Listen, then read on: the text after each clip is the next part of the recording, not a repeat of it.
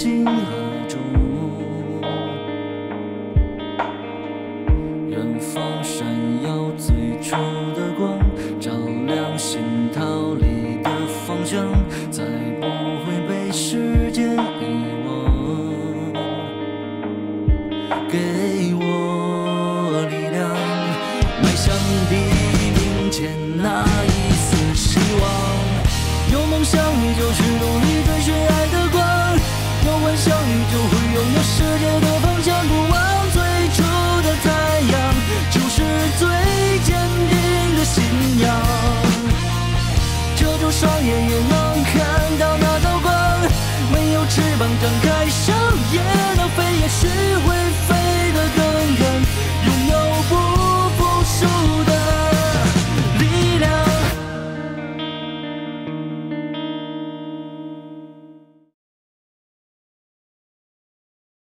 回头我再给你算账。来，我问问你，说说咱们俩的事儿吧。啊？说什么？为什么？什么为什么？就算我死，也得死个明白吧。说呀。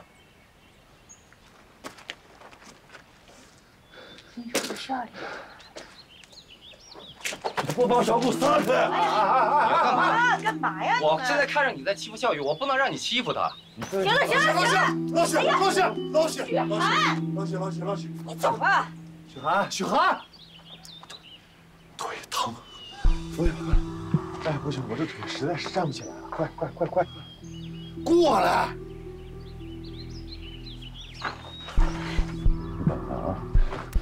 扶一把。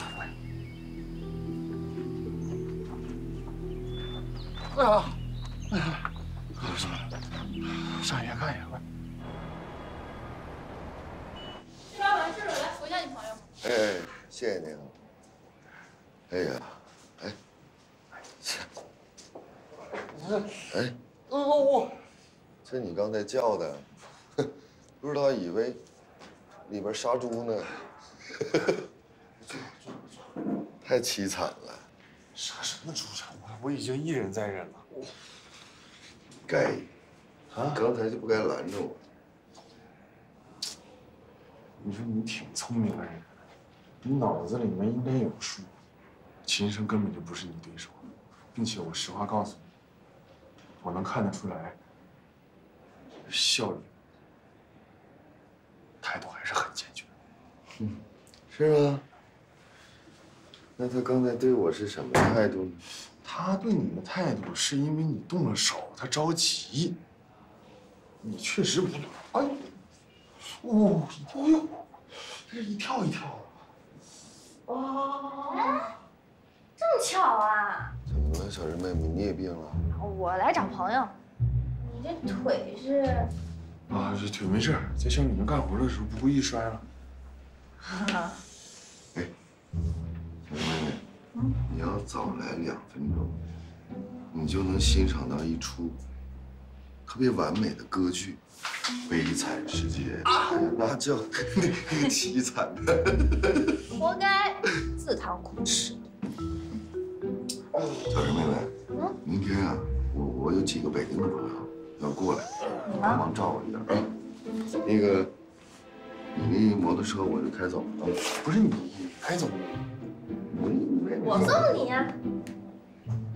许涵，你这，你这不用。那我。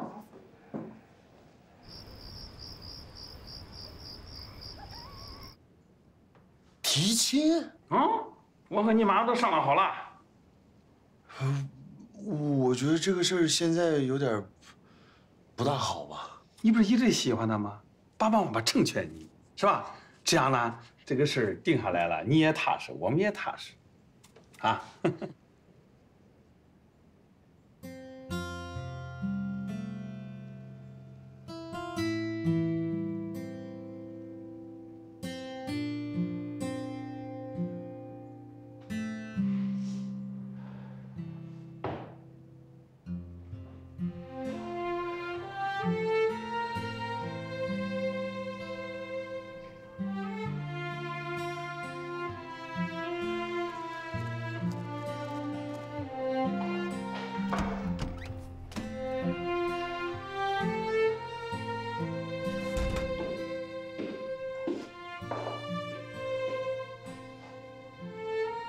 老板，多高兴啊！失个恋吧，咱不至于的啊。那少喝点酒，这东西对身体不好。我给你热了杯奶，咱乖乖把奶喝了，早点睡觉，好不好？那别喝了啊，那我走了。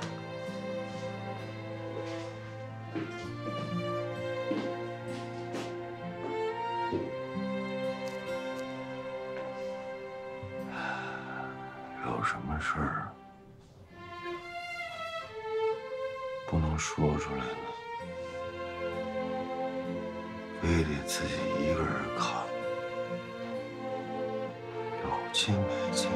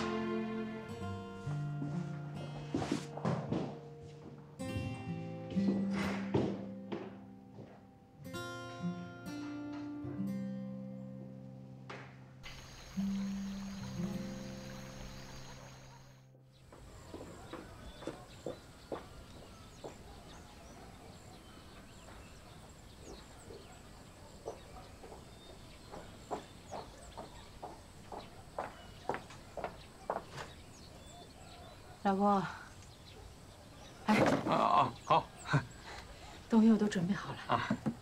紧张了？不紧张了，紧张啥了？要不我跟你一起去吧？不用，我一个人肯定能搞定。你等我的好消息啊！真行啊？真行，你放心。加油，加油！我去了，去吧。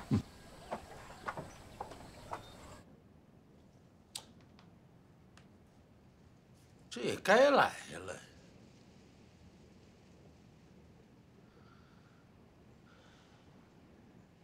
老杜在家吗？进来。老杜在忙什么？看报纸呢？啊，找我有事啊？啊，有事儿，有好事想跟你商量一下。啊，那个什么，这东西放那儿吧，拎着多累啊！啊，我这个礼物吧，哎，就放这儿就行，放这儿啊。哦。走。沈楼啊，我这个人呢，肚子藏不住事儿，我就直说了啊。哎，学博啊，你说咱国家哈是越来越强大了，哎，这 GDP 你看见没？年年的啊，稳步增长。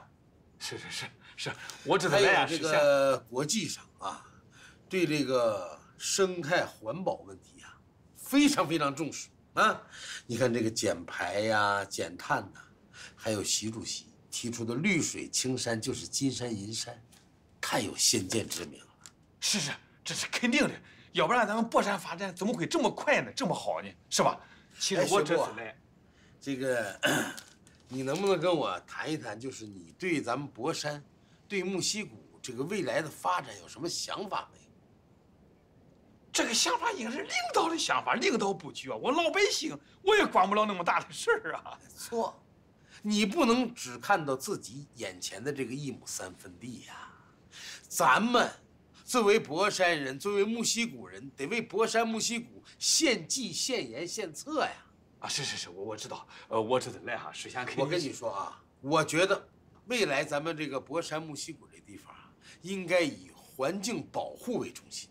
啊，是，我知道，我这次来哈是想跟你。我跟你说啊，我觉得未来咱们这个博山、木樨谷这地儿，是，只从整治这个环境吗？我那个小造纸厂都关了，是吧？你那造纸厂关了就对了。啊，但是我现在也不差，虽然我就剩一个煤陶厂了哈，但它也是个产业吧。到我这个岁数啊，我就不求什么大的发展，不冒进不冒险，平平淡淡的生活就满足了，只要把孩子的婚事。什么叫平平淡淡生活呀？这我就反对你了。人呐，得有格局，有志向，得看未来。我跟你说，学步，一看你就是不读书、不看报、不学习的人。不是，我是这。你坐着别动，我给你讲一讲国际形势和国内形势。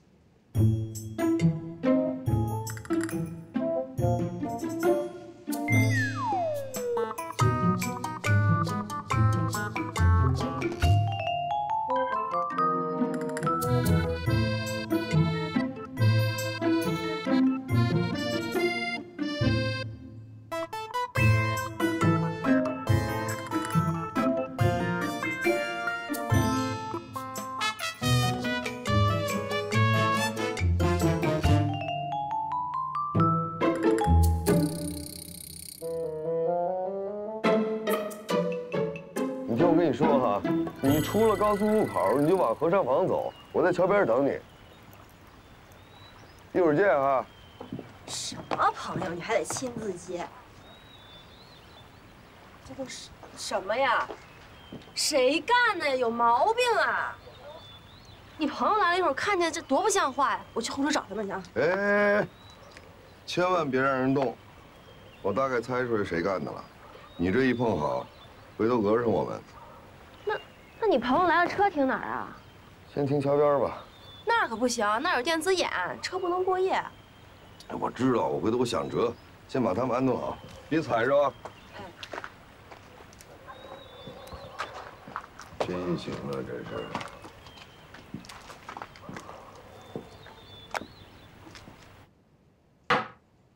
哎呀，老杜啊，你太全面了呀！这个国内形势、国际形势，我这回全听懂了呀。好吧，你说的太好了，下面听我说说行吧？不是，我跟你说啊，这个国际形势和国内形势讲完了，咱们再讲讲咱们博山，讲讲木溪谷的事儿。我家笑语，我就觉得是个非常有远见的女孩。现在啊，当下知识青年上山下乡，和咱们农村走出去的这些青年回乡创业，哎，这就是未来一个趋势啊！是，小雨这孩子打小我就喜欢，这孩子呀，很智慧呀。哎呀，不，欢哥也不错。是，所以说这两个孩子咱得向欢哥学习呀。你看人欢哥啊，就知道这个鸡蛋不能往一个篮子里放。为什么跳出你美陶厂，现在帮着笑语干活呢？哦，我们家欢哥他的心思不光是去干活，你知道吧？我跟你说，这说明人家欢哥是个思想要求进步的青年，啊，不是，咱都得向人学习。哎呀，你听我说，你老婆也得向他学习。我老婆向他学什么呀？对，你学的多了，学的呀啊！你老婆现在是不是自己现在在家闲着没事儿啊？不得有人出去打牌、跳跳广场舞什么的，不落俗套，多没上进心呐！作为博山一份子，应该为博山、为木溪谷的未来发展，得做点贡献呐。他怎么贡献？他就是个家庭妇女。家庭妇女，我家的家庭妇女现在不也在外边打工呢吗？哦，你的意思是让我老婆也去打工啊？哎，你这不就开窍了吗？你老婆呀，她本身是想打工的，但是你呢，从主观上你不同意，所以她也不敢提，这就是你的不对。啊，是，我知道了。你听我说这个事啊，我这等，不是你怎么不跟你说话？我得上趟厕所。哎，你听我说完，我很不是，我跟你说完你的。哎，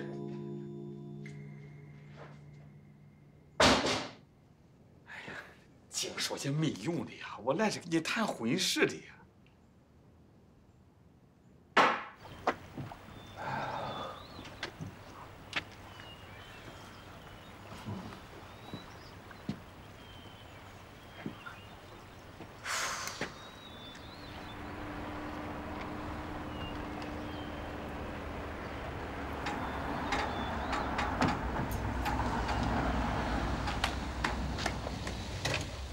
哎呀，文哥，哎呀，胖子啊，你这地方真不错呀，够漂亮的了。哎呦，我说你怎么归隐田园了？就这儿，我都想隐居了，是吧？随时欢迎你们，就把这儿当成家。好不好？哎，这位就是嫂子吧？瞎叫什么呀？这是我这民宿的管家廖春。家都交给别人了。韩哥，把自个儿也交了得了。你们好，我叫廖春，我是这儿的管家。这2天有什么事儿，你们可以找我。对，随时找他啊。韩哥，行啊，深宅大院，美女相伴，绿水青山，赛过神仙呐。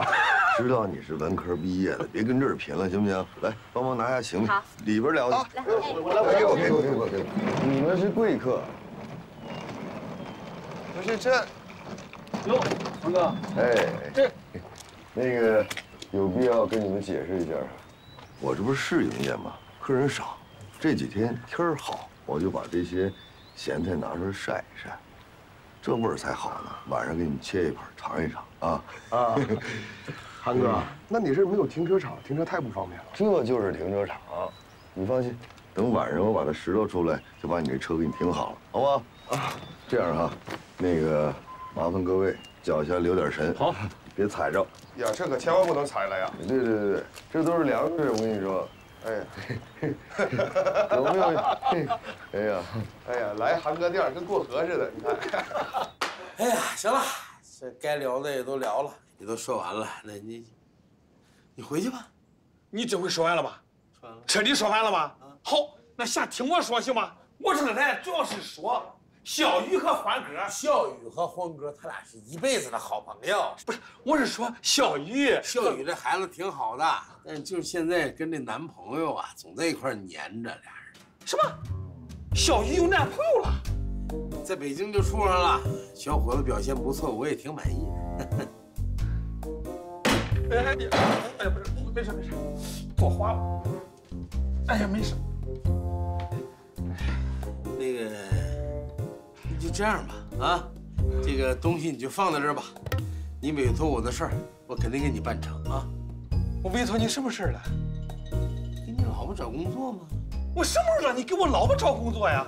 这怎么突然这思想又落后了呢？这不刚说完吗？为博山、为木溪谷做贡献吗？行，回去吧啊。你记住啊，绝不啊，以后再来呀，可别拿东西了啊，下不为例。不用送了。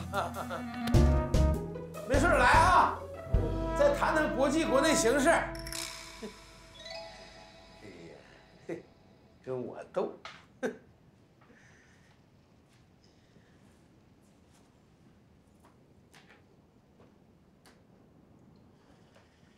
呀，这理还挺大呢。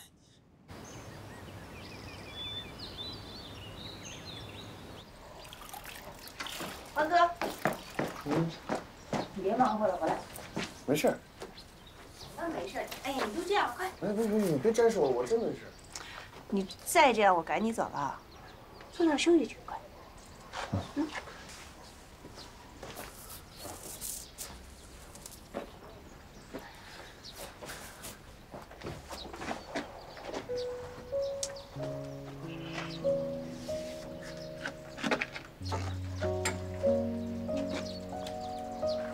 你有话要跟我说？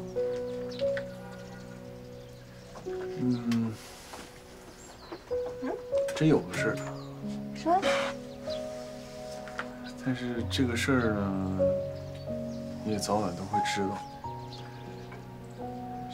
这个事儿不是我的主意，是我爸妈的主意。我其实也挺无奈的。什么这个事儿的，神神秘秘，到底什么事儿啊？你早晚都会知道。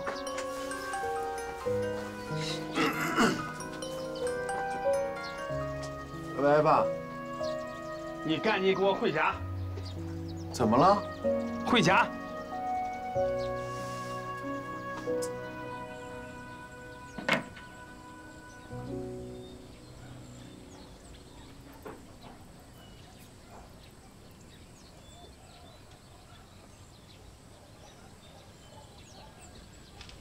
王总大人，有事就说，别嬉皮笑脸。那个，确实有个事儿啊，就我那个停车场，那怎么回事啊？停车场啊，那也不能让你自己霸占着。那我咸菜放哪儿？你看，还真让我猜准了是您的，要不然那服务员都给扔了。我敢。是有啥事找我呀？我有啥事找你？这不你来找我有事儿呢？对，是我来求您的啊。对。那行，既然我知道那些咸菜是您的，我给您找个别的地儿给它晒好了，然后回头我再给你拿回来，好不好？那个沈学部刚才来了。沈学部，他来干啥来着？来了，这个让我呢就托我，跟你讲个情儿，说你那个民宿这不也开业了吗？完了让他媳妇到那去上班。哦，你说沈叔叔也真是的，我跟欢哥这关系，那不就一句话的事儿？不是，他主要是考虑我嘛，我是房东嘛，说话有分量。行，就这事儿啊。还有沈学部说那啥那个。考虑到他媳妇儿啊，就一个人在那上班啊，这个挺寂寞的。想让笑宇的妈妈呢到那去一块儿上班，陪着他，俩人有个伴儿。如果你要让他们俩到那去上班，我还给你出个主意。啥主意？就是你把那咸菜呀，你就卖给沈学部就行，他那厂子需要。那一大堆咸菜，他们家得吃到什么时候去？工人多嘛，不是吗？还是您想的周到，到底行不行？给个通个话。行。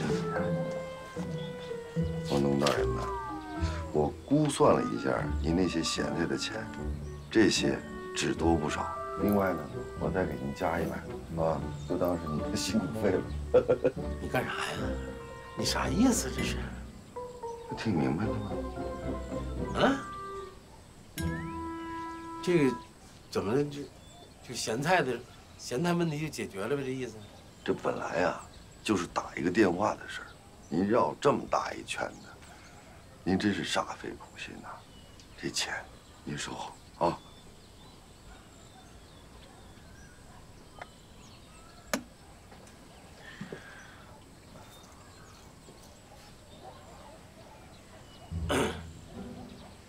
这个行，钱我就收下了啊。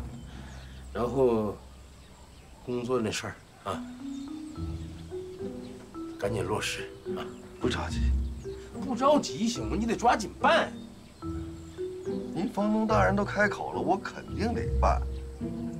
哎，算你想的识相。但是，我那人满了啊！您慢慢等着，等什么时候我那儿有空缺的岗位了，我给您打电话，好不好？许涵，你玩我是不是？我哪敢？那个咸菜钱您收好啊，我走了。哎，这小王八蛋！看来停车场这咸菜得加量啊。这个东城楼啊是有准备的，一早就知道我是去提亲的，肯定是你说漏嘴了。那提亲是喜事儿，我说说怎么了？你嘴笨，你不说你自己，你埋怨我。什么是嘴笨呀？他根本不让我说话呀，就不给我说话的机会。他一直在那不停的聊啊，从什么 GDP 到什么环保，又是减碳减排，又是绿水青山，又是什么，又读书看报，又什么博山的经济发展，在这装文化人，就让我插不进嘴。那不管怎么的，那你也抢着把这提亲这事说了呀。礼物呢？他收下了。提亲这个事儿没说，他把礼物收下了，说是给你办工作。给我办工作真是笑话。我去把礼物要回来。哎，妈，坐。哎，那礼物都送出去了，你还能往回要吗？你说多窝囊啊！还有你，事先也不了解清楚。杜小雨有男朋友了，你当场弄得我很尴尬，我恨不得找个地缝钻进去。不可能，他跟许涵都分手了。是北京的大老板，亲生啊。总之啊，这个亲以后坚决不提了。你死了这份心吧。还有提起这件事，对外头不准说啊，有死人。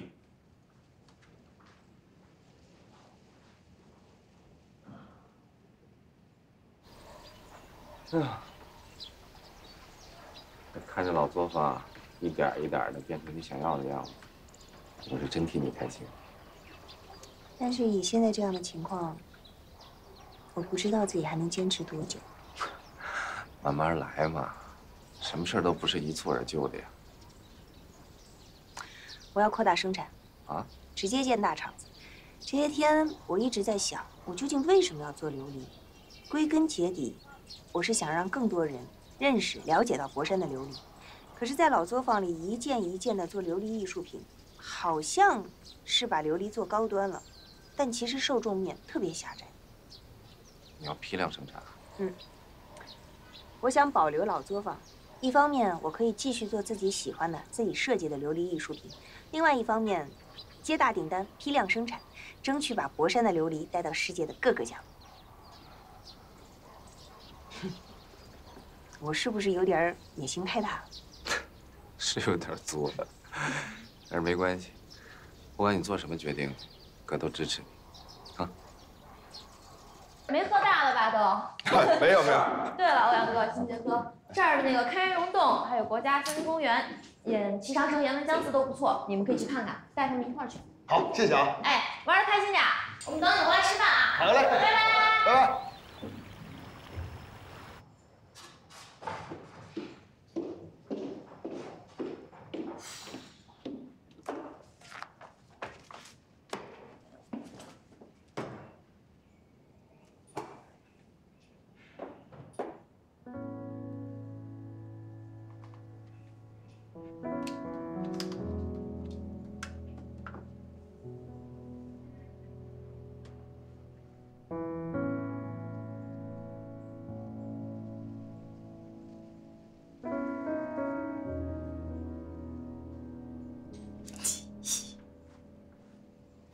既然这样，那我们去找郑飞聊聊呗。刚才你不是还劝我要慢慢来吗？我让你慢慢想，让你都想清楚，那我们就行动起来吧。走。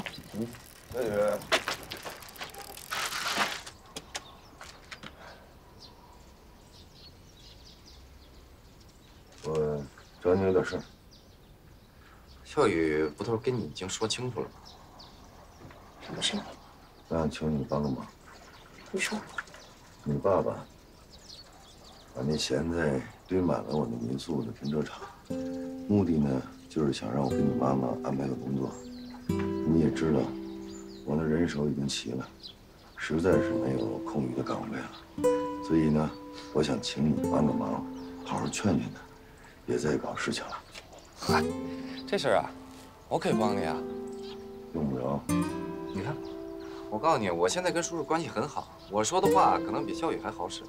你入天乱，我就已经很知足了。没有你，哪儿来那么多事儿呢？我好心帮你，你干嘛这么说话呀？跟你有什么关系？我是他哥哥呀，你呢？我是他男朋友，前任的。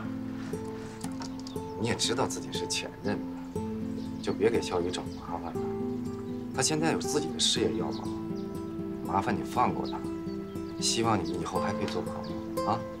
你再多说一句，你信不信我抽你？你俩能不能别说了？上车吧。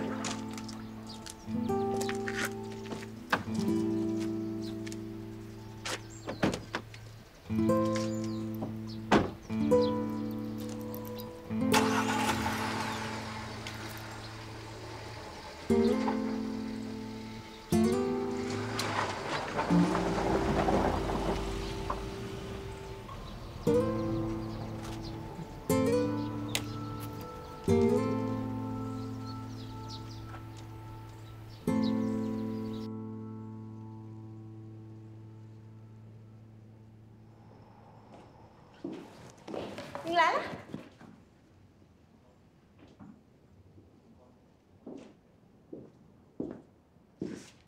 你看什么呢？手拿开，拿开。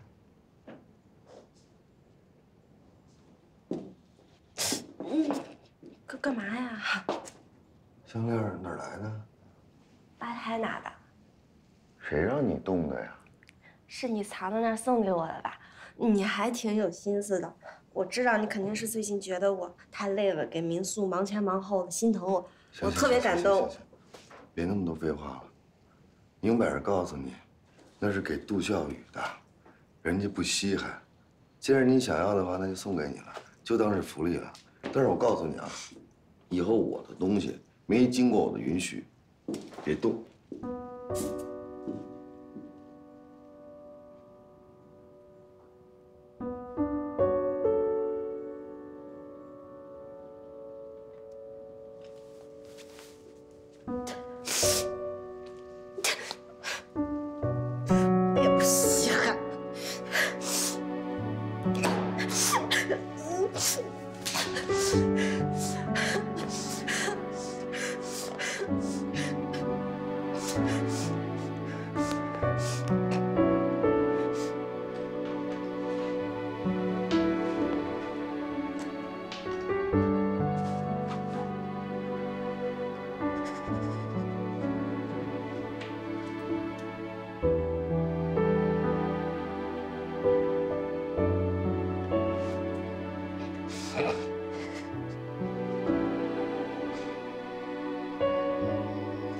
你是不是又去找许安麻烦了？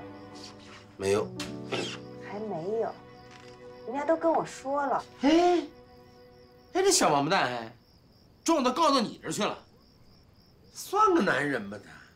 别再去找他麻烦了，他的民宿刚刚开始。我告诉你啊，这是我俩的个人恩怨，跟你没关系。你这样我很为难的。听笑语的，算了吧啊！你这样孩子啊，你呢自己把你自己事管理好，我的事儿我自己来做。那你答应我别再去了。你跟许涵要是不撇清关系，我就跟他没完。我跟他分手了。真的吗？嗯。哎呀，孩子，你说你这么大个喜讯，你怎么才告诉我呀？哎，快，赶紧做几个菜，咱喝点酒庆祝一下啊！这样你满意了吗？放过许涵吧。那啥，你先上去休息一会儿，这事儿我会认真考虑的啊。太好了！你真不折腾啊？什么？不折腾啊？我不折腾，我不轻折腾这回，因为他跟咱家笑语已经没关系了，我必须得作他，必须得折腾他，我这是替咱家笑语出这口气。你这个颠来倒去的，挺厉害啊！啥也别说了，水果拿回去啊，炒几个菜，喝点。来吧，把酒都倒上吧。哎，对了，韩哥，你不是说在这边认识个女朋友吗？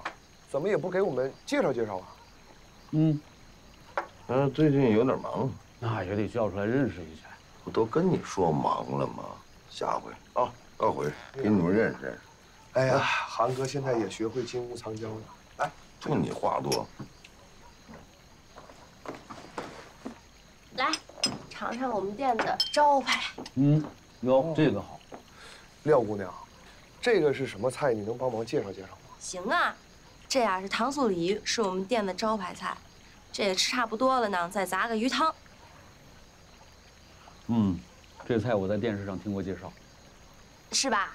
很有名的。你们来了这儿就别想着减肥了，这鲁菜的发源地就是我们博山。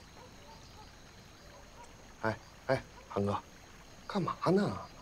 怎么总盯着廖姑娘的前胸看呢？我都不好意思了。你要点脸吗你呀？这边上还坐着女朋友呢，你不看我，你怎么知道我看她呢？我，好，不看，喝酒。姚春也一起吧，哥。啊不，我还给你们服好务，你们可都是老板的贵客。别介呀，这也没什么外人，对吧，韩哥？你惦记上了是吧？坐吧。那我坐了。没关系，来，快坐。亲生的朋友。韩哥，你怎么又占我便宜呢？今天呢，我必须把你喝出原形。那不可能，有我在这儿，想灌倒我老板，先灌倒我。哎呦，哎呀，护上了。来，敬敬你哥哥。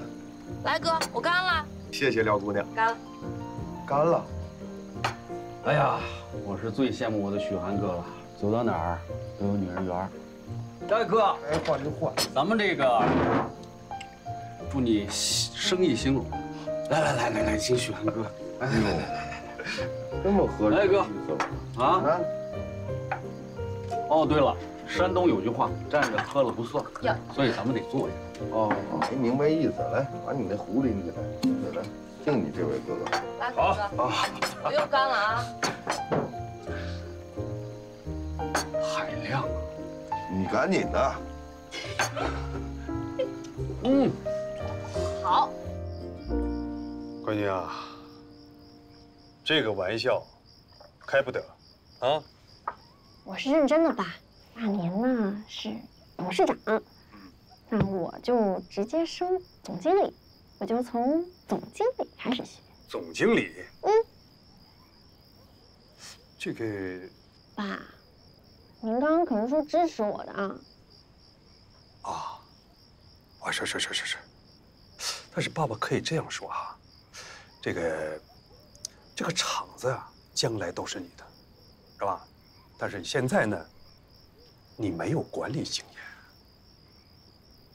以我的能力，应该可以直接升管理层吧？这个总经理啊，是学不到什么东西的。爸爸呢，就是从基层开始学的，一点一点学会的。哎呀，女儿有这个心是好的，你总说你年轻的时候和现在能一样吗？是吧？我们得鼓励她，你不能打击她呀。我没有打击嘛，不是你这样啊，这个生产啊，学习呢难度比较大啊，你可以尝试一下销售。你别在那瞎说了，销售多累啊！销售要经常出差呢，你知不知道啊？爸，那我就听您的，我就暂且先当个副总经理，然后呢，专职销售，你看好不好？好吧。好的。哎呀，请叫我李副总。什么？杜生楼跟许晗说了？许晗问我，我说我妈根本就没想找工作。这个杜生楼啊，关键呢，他还把那些破烂东西卖给了许晗。啊？爸，你别跟着生气啊！我吃这么大亏，我给他没完，气死我了！爸，我知道这个提亲的事儿啊，失败了，但是我发自内心真感谢我这个爸爸，让你们替我操心。但是如果你要是真心疼儿子的话，千万别找杜叔叔去理论。我这儿啊，咱不犯傻了行吗？不犯傻了呀！听我一句劝，你和杜小雨没有结果呀。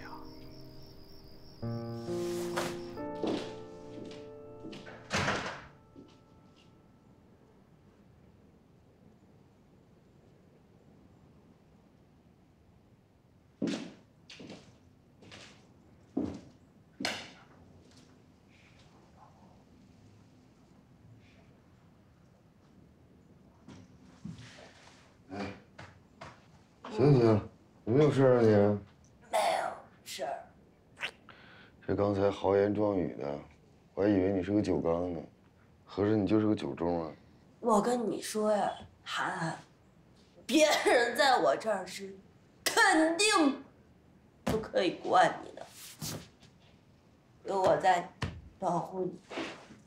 那个，你还能不能起来？你别跟这儿躺着，这着凉了。起来，能起来。哎呀，你，老板，有句话要跟你说，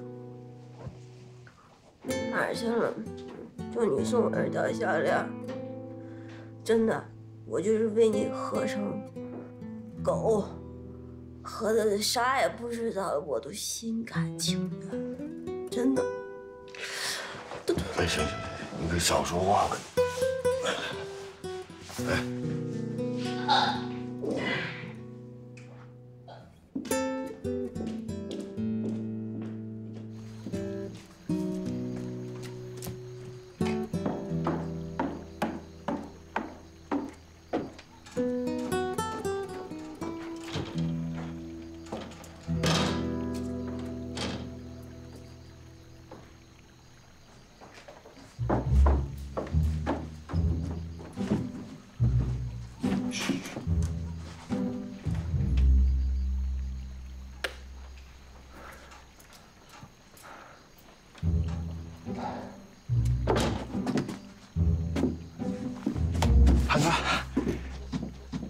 出来了呢？不是，你们俩怎么在这儿呢？找不着自己房间了是吗？啊？不是，多大人了，还玩这种苟且？不是担心你吗？担心我呀？你还是去担心你女朋友去吧你。不是哥，他在里边睡，你上哪儿睡啊？我睡大厅不行吗？要不然这样吧，我去你那儿，咱对付一宿行不行？不，哥，我可以，我够用。得，韩哥，别，人多热闹，等我到。韩哥，瞅啥呢？不是，哥，我是看你喝多了，我担心你。一大早赶紧回去睡觉去。饭店没事啊。真行，谁都不理我。那我回去睡了啊。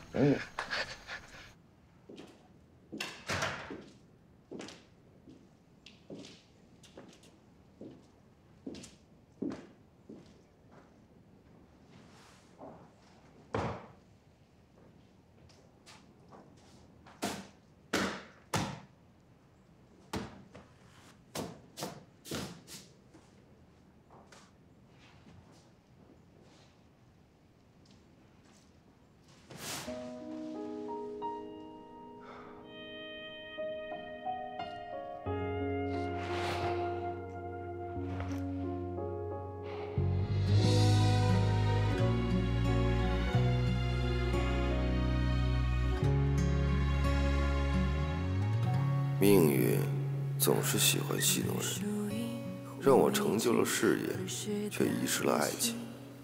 尽管我想不出原因，但我仍然确信，笑语是爱我的，我也一样爱他。简简单单一句分手，怎么会击垮我呢？我想，他一定有他自己的理由，也一定是做出了很大的努力，才会说出口。我一定要把事情扭转过来。属于你的一片天地，灯火通明回不去，那小尘萦绕不断在心里。许涵，你一定非常恨我，那请你一直恨下去，这样你才不会忘了我。但时间终会慢慢消磨掉这些情绪吧，谁又有什么办法呢？我们也都会回到本该属于自己的生活中，彼此相望，烟消云散。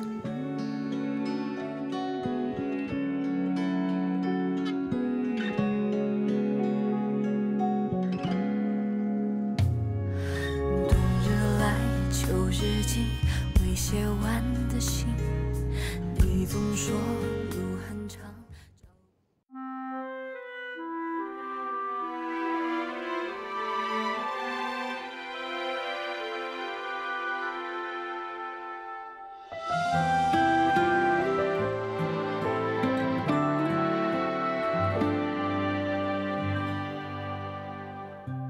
也许每座青山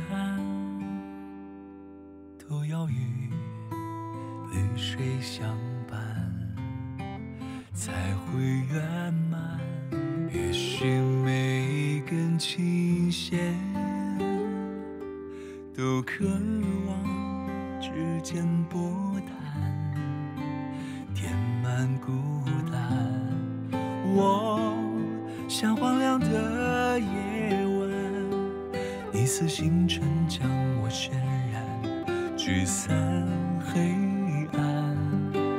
我披上衣衫，不畏风寒，不惧流言，一路追赶，只因预感你是我缺失的那一半。你是我眼中的青山，烘托那天空更蔚蓝。灿烂的笑颜，美好的简单，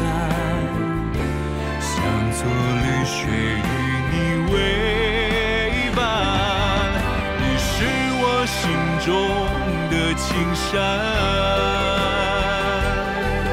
挡住了时间的纷繁。有你就心安，坚定的简单。愿做绿水与你为伴。